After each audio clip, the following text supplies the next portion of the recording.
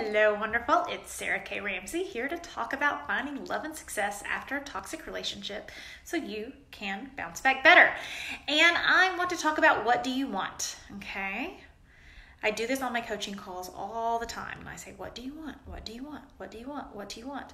And it's terrifying if you have spent all your time, energy, and effort on pleasing a toxic partner, pleasing a toxic parent, then what you want is probably so far away from you. You feel so disconnected from it because it's been about what they want.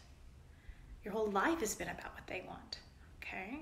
So the first step to healing and growing and an amazing life is figuring out what you want. Now, when I ask that question, usually the answer I get is, one, I want the toxic person to change, which there are things you can do to change yourself that can help with a toxic person, a whole lot.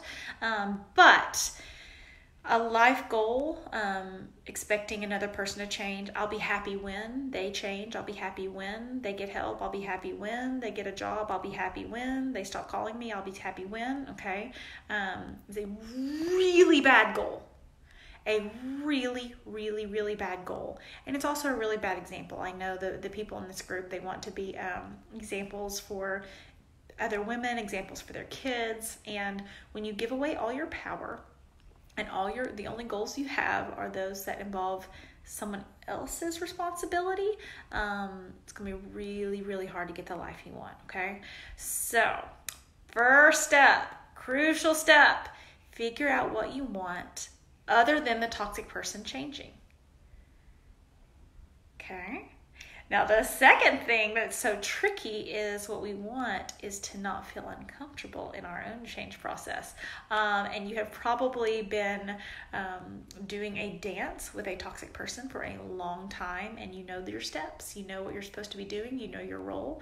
You know how to pick up on their moods. You know how to put your own needs aside to please them. And it's never going to give you the life you want. Never have I ever heard anyone say, oh my gosh, you've been sacrificing yourself for so long. Now I finally get it. I will love you forever. I will be the person you want me to be. I will change anything and everything because of my sheer love for you out of your devotion for me. But yeah, we all think it's going to happen in our head. We all think somehow that's going to be the end of our story. We keep hoping it is, but it's not.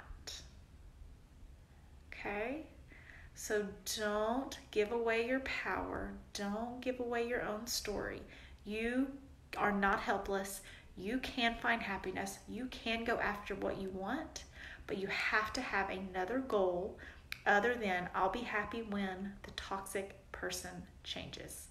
Have a great day.